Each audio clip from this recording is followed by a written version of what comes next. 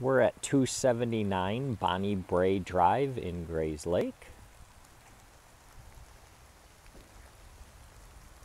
It's got a brand newly renovated 3-bedroom, 2-bath ranch. It sits on a full basement. One of the bathrooms is in the basement.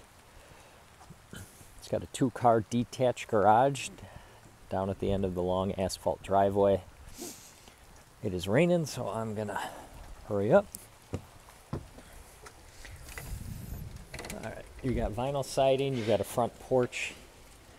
As you enter the home, we're standing on newly refinished hardwood floors here in the living room. As you can see, the floor flows into the kitchen. We'll come back to the kitchen in a second.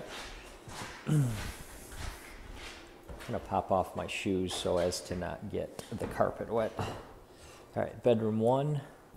Again, what you're gonna see here is new carpet, new paint. Kitchen's new, bathroom's new.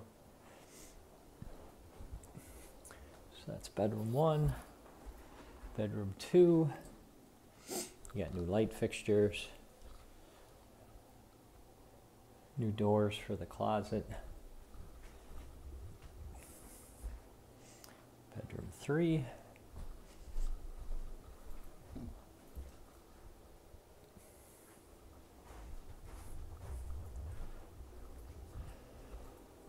And other angle of the living room. And into your new kitchen. New granite countertops, new stainless appliances. Give you a quick shot out the back here. You've got a rear wood deck. There's a shot of your garage and your backyard.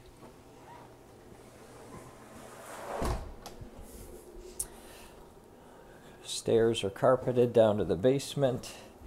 Again, you got a full basement basically divided into 2. Got the large area here waiting to be finished.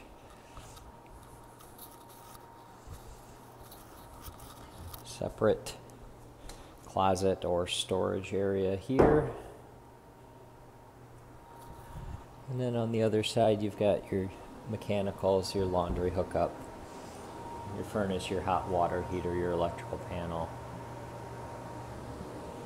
And here's the second bathroom I promised you. The new sink, toilet, and you've got a stand-up shower. And that's going to do it for 279 Brae Drive in Grays Lake.